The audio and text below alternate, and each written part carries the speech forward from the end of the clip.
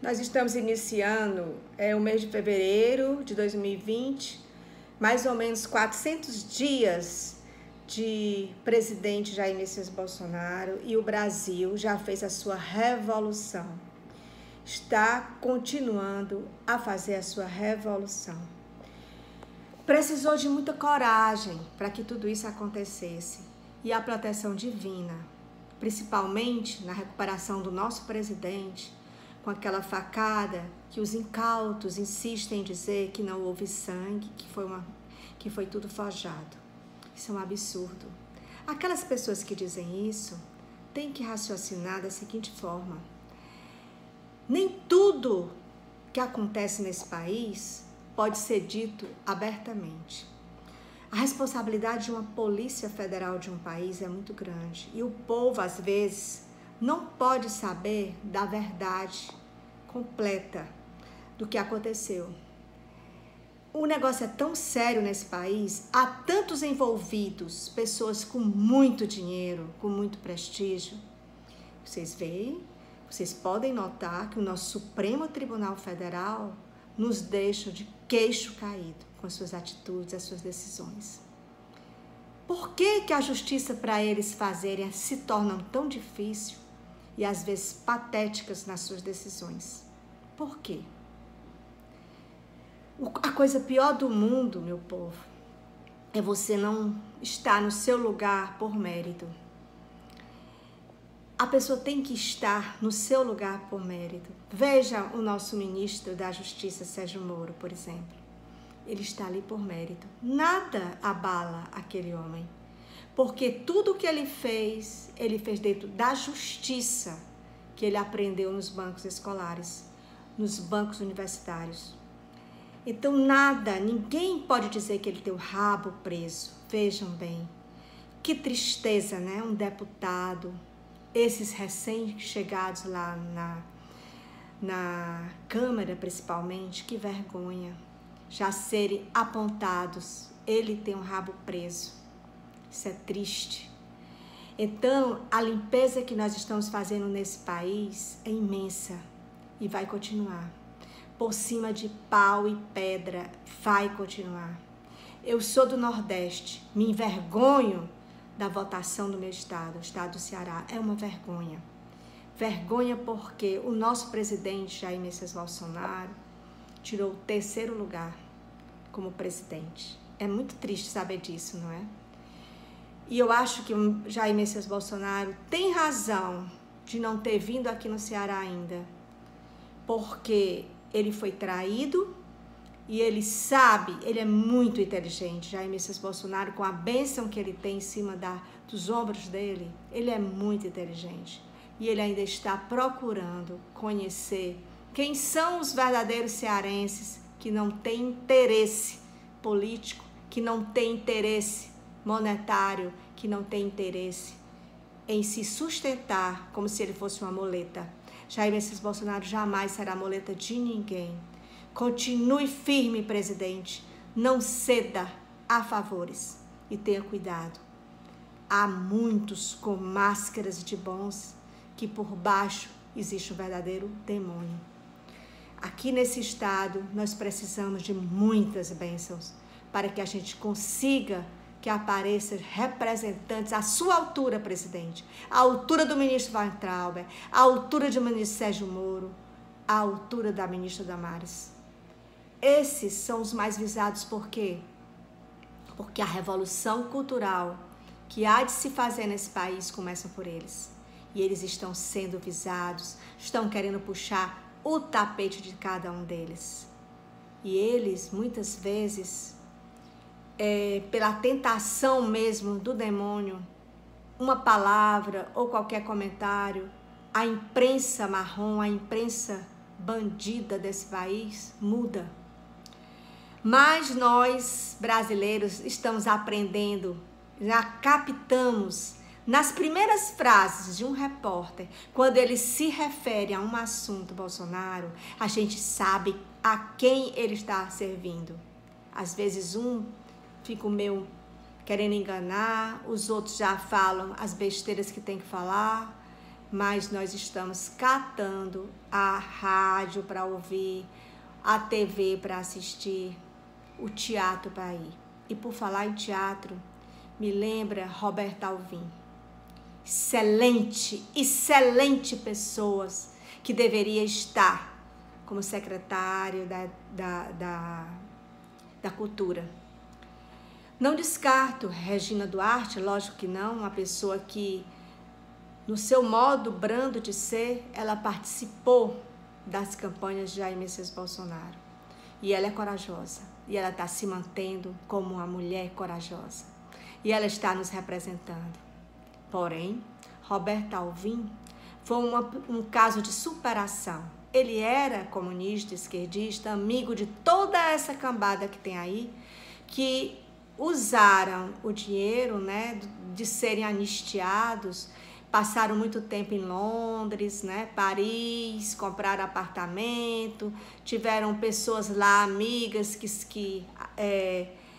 assim, coisas assim como se fosse uma coisa cinematográfica, recebia um ou outro, né, no seu apartamento para fazer uma história, e esses voltaram para o Brasil. Alguns fizeram músicas boas, outras patéticas, mas a imprensa protegendo, né, a imprensa botando lá em cima, e se foram dando maus exemplos. Alguns da música popular brasileira, né, da Tropicália e tudo, hoje em dia sendo revelados como pessoas que fizeram até pedofilia. Então, tudo isso, quando Jair Messias Bolsonaro escancara essa verdade para todo o Brasil, isso é uma verdadeira lição de patriotismo para aqueles jovens que estão chegando agora no momento de decisão do seu futuro. As escolas públicas precisam de um olhar urgente, que tenha um patriotismo, que sim a religião bíblica, o que está na Bíblia, tem que ser passado para essas crianças. Porque em 30 anos de PT, a imoralidade foi tanta que a família se desfez. A família hoje em dia não precisa mais de pai e da mãe. É a tal produção independente que as mulheres abrem a boca para dizer. Não, é uma produção independente. Independente de quê? Eu não sei como é essa produção independente. Existe um homem e uma mulher para procriar. Existe um homem e uma mulher. Se não existe o ato sexual, existe o espermatozoide, que é de um homem, e o óvulo, que é de uma mulher. Não existe um óvulo do homem e o espermatozoide da mulher. Nada vai mudar a natureza de Deus, nada. O homem vai espernear, morrer e não vai conseguir mudar a natureza divina. Então, as mulheres, as Evas de hoje, resolvem ter filhos sem ter pais. Isso é errado. Expõe a barriga para fora, tatuada, meu bebê, meu isso, aquilo, outro. E quando a criança entra na adolescência, abandonados. Todos em bailes funks, com sexualidade precoce e a loucura na cabeça. Porque não é... Até mesmo dentro da medicina tradicional chinesa, existe um calendário para se sair da infância e entrar na adolescência. Mas, nos países onde o comunismo se assenta, e mesmo naqueles que perderam a sua autonomia e a sua tradição, como muitos países da Europa, onde a imigração transformou esse país em um verdadeiro manicômio, onde ninguém se entende, onde eles estão procriando para terem o poder do voto e escolher um deles. Porque isso é errado. Uma pessoa que não é do país não pode votar. Ele não pode, porque ele tem que seguir as tradições daquele país. E muitas vezes não segue. Segue o dele. Sair de lá já com um projeto de vida para aquele país ser captado por eles. Então, o que acontece é que nós temos que lembrar que o Brasil, nesse momento, precisa realmente pensar que estamos voltados para uma mudança muito importante, e que nós não devemos nos deixar influenciar por essa imprensa que insiste em fazer do Brasil o mesmo de 30 anos.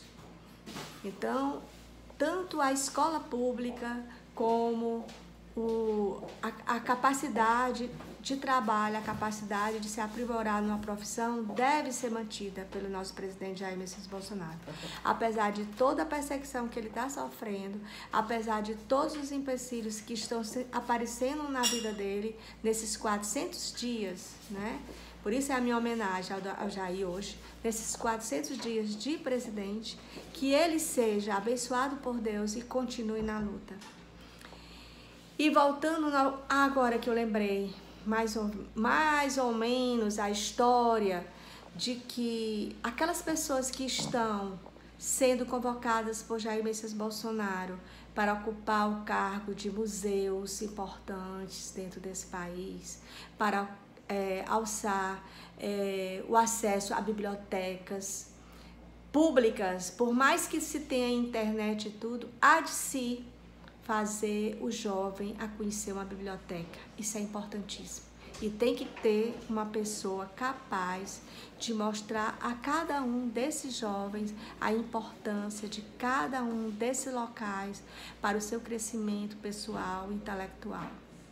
A saúde, que é a minha área, precisa também ser muito vista por Jair Messias Bolsonaro e não se deixar influenciar por esses governantes, principalmente do Norte e Nordeste, mas de uma forma geral, é o Brasil todo, porque a saúde do Rio de Janeiro está tão ruim contra a saúde do Nordeste, que o Nordeste é formado de estados que têm uma per capita muito menor do que os países do Sul e Sudeste. Vamos valorizar as tradições, vamos chamar os gaúchos para mostrar suas tradições tão bonitas, a honra, a bandeira do seu estado e tudo mais. Cantar o hino do seu estado. Se você chegar para um aluno da escola pública aqui do Ceará, ele jamais ouviu nesses 30 anos o hino do Ceará. Não sabe nem se existe. Então, todos esses valores nós temos que resgatar para o nosso país, com o nosso presidente Jair Messias Bolsonaro, que precisa cada vez mais ter o nosso apoio. Ele merece, ele sim. Roberto Alvim foi um injustiçado. Roberto Alvim tinha um plano para a cultura geral do Brasil inusitada. Ele ia ser um exemplo mundial, porque as 5 regiões do país, todas as 5, estavam na programação anual de artes, onde seriam revelados escritores, dentro desses escritores, poetas, romancistas, todas essas categorias de arte da escrita estariam sendo homenageados por Roberto Alvim. A escultura, a música clássica, quantos músicos estão aí sem ter espaço? Quantos jovens que estão dentro das escolas de arte que ainda temos, né, subsidiadas pelo governo federal, escola de música. Aqui no Ceará nós temos uma escola de música, né, da universidade. Quantos desses que estão tocando piano, violino, acordeon, violoncelo, e não tem espaço? Roberto Alvim tinha um plano para cada um. Escultura, até histórias e quadrinhos ele incluiu dentro do plano cultural dele. E o Roberto Alvim sumiu da forma como eles quiseram e projetaram. Aqui no Brasil é o seguinte: se você tiver um projeto de direita, você passa a ser um nazista. Não é isso. Vamos saber o que é um nazista e vamos saber o que é um projeto de direita, um projeto de família, um projeto de resgate da nossa juventude, da nossa base trabalhadora. Isso é que nós devemos valorizar. A criança não tem culpa de nada. O menor infrator, ele é uma vítima de pais irresponsáveis, de mães que não cuidam dos seus filhos. Isso a gente tem que dizer, isso a gente tem que relatar e deixar de hipocrisia. Hipocrisia é isso. São aquelas mulheres servidoras do narcotráfico, servidoras da sexualidade, seguidoras de cantoras que valorizam sexo e mostram isso indiscriminadamente nos nas suas páginas sociais, influenciando o uso da maconha, sendo entrevistada por Fátima Bernardes no seu programa. E isso ninguém fala. Isso ninguém fala. Agora, quando um ministro chama a atenção do erro, do consumo de maconha, dos bailes funk e tudo mais, é errado. Vamos pensar, gente. Vocês querem escolher que lado? Vocês querem o inferno de Dante ou querem um Brasil de Bolsonaro? Esse é o Brasil do Bolsonaro. Um Brasil onde um homem está dando a vida dele para ver se resgata. E está sendo acusado, está sendo tentado, inclusive, de todas as formas, para fraquejar. Mas Deus é maior. Deus não vai deixar que isso aconteça. Eu peço a Deus que as pessoas que te acompanharem, Jair Messias Bolsonaro, sejam pessoas santas, santas nas decisões, santas nos pensamentos, e diga não. Que absurdo o STF querer botar o nosso ministro Weintraub, um homem daquele culto tranquilo, maravilhoso, como impeachment? Pelo amor de Deus, Weintraub é uma joia rara. Ele não pode, de maneira nenhuma, sair da educação. Outra coisa, Jair Messias Bolsonaro não é Harry Potter, não. Nem está dentro de todo aquele castelo, de toda aquela escola, com várias varinhas transformando as pessoas. Não. Ele tem que colocar pessoas ali para resgatar e limpar esse Brasil. Se houve alguma coisa no Enem, isso tudo pode ter sido de propósito. E a história mostrará, mais cedo ou mais tarde. Porque ele não pode tomar conta de tudo. Ele vai saber se algum funcionário lá fez de propósito alguma coisa para dar errado no Enem? Vocês já pensaram nisso? Como é que o ministro vai dar conta disso, do erro do Enem? Não pode, gente. Botem a cabeça para funcionar. Lembre-se, a chance é essa de mudança nesse país. Nós não podemos jogar fora. Vamos às ruas. Vamos dizer ao STF que a justiça que ele está defendendo está errada. O povo não aceita. Onde foi o país que teve os seus ministros colocados e as pessoas jogando tomate? Qual foi o país? Qual foi o país que teve isso? Qual foi o país que a população saiu nas ruas para protestar contra o STF? Foi o nosso. Nosso povo é um povo valente. Nosso povo é um povo valente.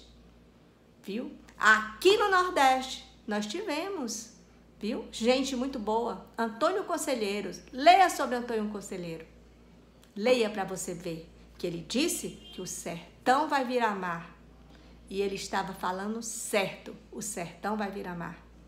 Porque algumas obras, eu sou crítica, obras que já vieram, que já consumiram muito dinheiro desse país para trazer água para o Nordeste. Por que não tiraram água, se quer irrigar o Nordeste, do Rio Parnaíba, que é aqui vizinho ao Ceará? Por que tem que tirar do Velho Chico, lá do Sudeste para cá? Eu sou contra isso, porque eu acho que a gente tem que respeitar. Assim como Israel é um país de deserto e tem um Rio Jordão, que todos respeitam, como único, ninguém vai tirar a água do Rio Jordão para irrigar os desertos, que são verdadeiros desertos. Quem já foi a Israel sabe que aquelas pedras que você olha no deserto, nascendo flores vermelhas, que são chamados sangue dos galisteus, ali, aquele povo se tornaram os maiores exportadores de rosas do mundo, os maiores exportadores de diamantes lapidados do mundo. Capacidade de trabalhar no que pode, sem interferir na natureza. A irrigação de Israel é feita por micro-irrigação. Os jardins das praças de lá, de Tel Aviv, são lindos. Você vai procurar no chão, de onde está vindo a água, é milimetricamente solta a água para irrigar cada parte de lá. Mas o povo de Israel ama a sua terra e respeita o seu Deus. É isso que nós estamos precisando. Que Deus, que Jesus, volte a habitar no coração dos jovens e que eles possam decidir para que lado eles têm que ir. Não esses pais desses jovens habituados ao uso de droga e a fazer trapaças para sobreviver. Vocês ainda têm jeito. Vocês ainda têm jeito. Se conseguir acompanhar esse novo Brasil. A escola pública, para mim, é o maior investimento que Jair Messias Bolsonaro tem que fazer. Parabéns pelas escolas militares, que onde chega a multidão corre. Por que será? Porque lá tem gente para ensinar a verdade às crianças. Esse sim é o futuro do Brasil. Eu sou Enilde Coutinho, eu sou médica, trabalho no serviço público, trabalho no Hospital Geral, o maior hospital público desse estado, que tem gente nos corredores, que tem gente precisando de remédio, que tem gente em filas com atendimento à base da justiça. Enquanto isso, em alguns lugares se levantam, se formam hospitais aptos a atender o seu povo. Aqui no Ceará, nós precisamos averiguar palmo a palmo o que está sendo feito com tanta arrecadação, com tanto dinheiro que tem aqui. Da prefeitura ao governo. Nós precisamos mudar tudo nesse Ceará. Obrigada. Enilde Coutinho, anestesiologista, acupunturista e clínica médica geral.